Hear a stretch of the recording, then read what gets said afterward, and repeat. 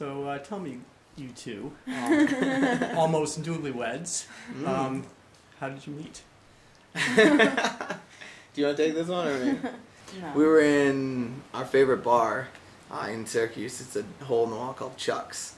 And It was the first day of my orientation. Yeah, it was for med school. It was her med school orientation. I was a third year, and I was single and kind of ready to mingle, scouting out the first year orientation class, and Dana immediately stood out as being the most beautiful as well as the loudest girl in the room. I was immediately attracted to her. Dana was loud? Yes, Dana was very loud. No, I don't believe that.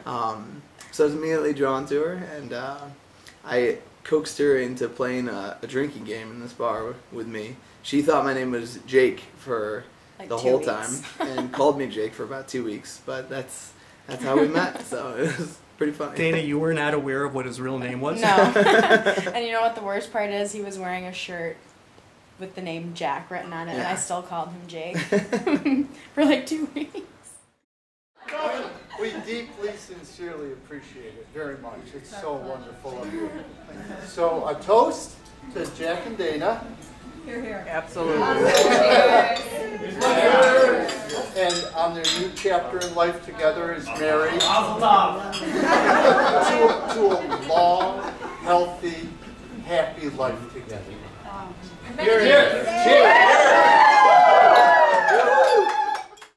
No, seriously, you guys are the best. I love you so much. And the one thing that I'll probably say tomorrow night too is the best advice I ever got from my parents is when they met Dana for the first time, they said, "Don't let go of this girl." I know I'm not the easiest to deal with at times, and you've dealt with it like champions.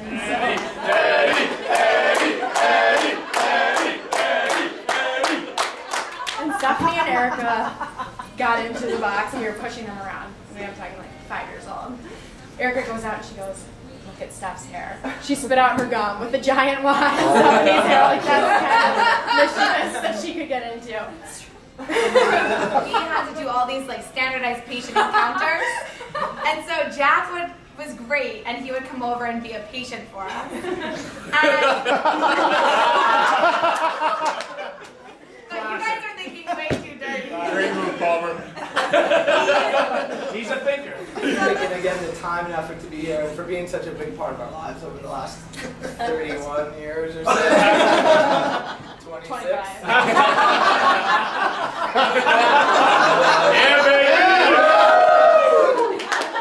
Where'd you guys go on your first date? Our first official date, Yeah, first official date. we went to... Remember, it was the best date ever. No, mine was better. No. We alternated who made dates for each other in the beginning. Mhm. But he took me to a restaurant that's now closed. I don't remember what it's called. I don't either. Did it And- close because you went there? Yes. Probably. And then we went ice skating downtown. Mhm. Yeah, it was a good date. I liked it. I thought it was pretty spontaneous. I didn't know at the time just how terrible she was in the cold, but she manned up and took it like a champ, and we went ice skating, and I made a fool out of myself and fell a couple times. That's and, true. but it was romantic. It was fun.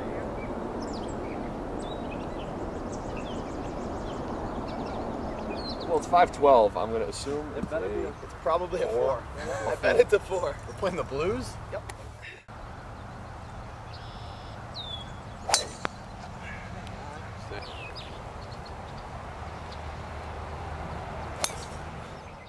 So we heard about the first date, but how did the two of you know that each other one was the one? Well, I knew early on. We were just talking about this last night.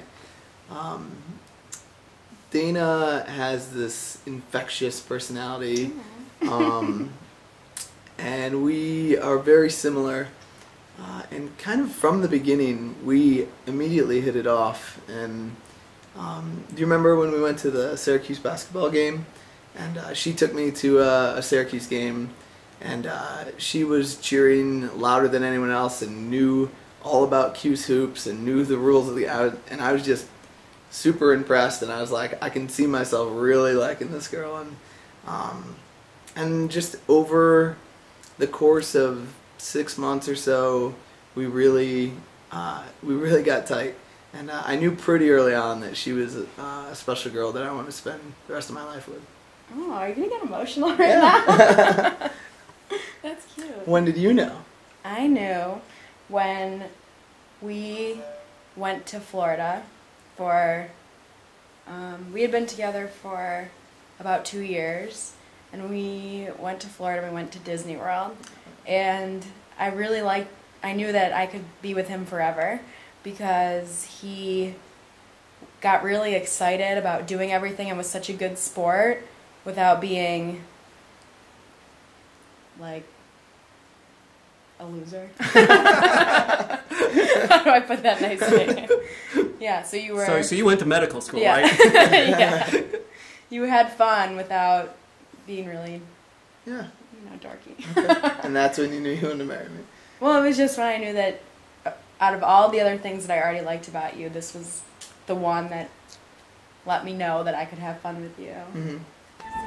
Well, there's going to be a few more.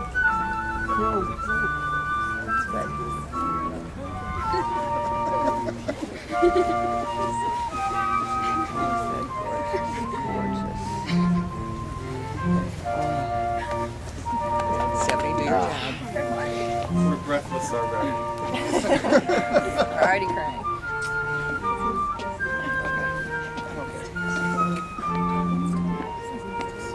Please be seated. Your love for one another will bond your body, spirit, and soul.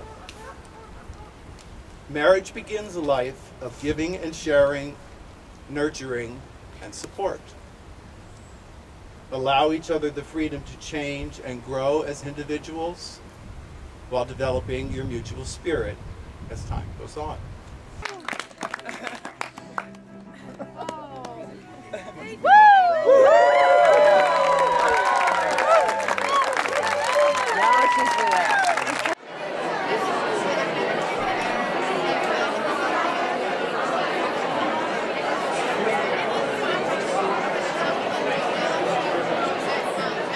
They are followed by Erica Rothschild and Mike Young.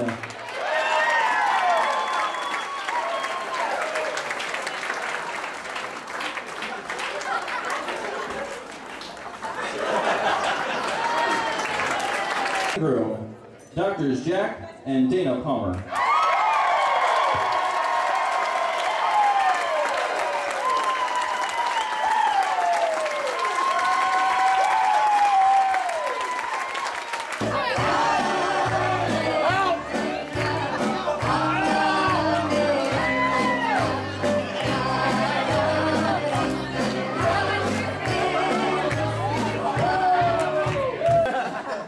So we get a phone call. It's Valentine's Day, special day. And Elaine says, "Eddie, Jack's coming up. I think he's going to ask Dana to marry him." And I said, "Okay." I knew they were going to get married, I thought. So anybody who knows me, I like to work out a lot and do stuff. So I'm down in my workout room working out. And Elaine comes down there with the short, choppy steps because she's all excited. And she says, Jack's coming. I said, "Okay." So he comes down to the room. And, in my typical fashion, I'm on the bike, the TV's going, I'm reading the newspaper because you got to multitask these things.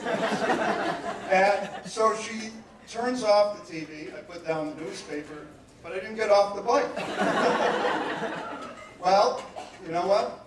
I'm off the bike now. Look at it dancing. Just take it out. We'll paint the town. We'll shut it down. Let's burn the roof. We'll never do it again. Tonight's gonna be our day.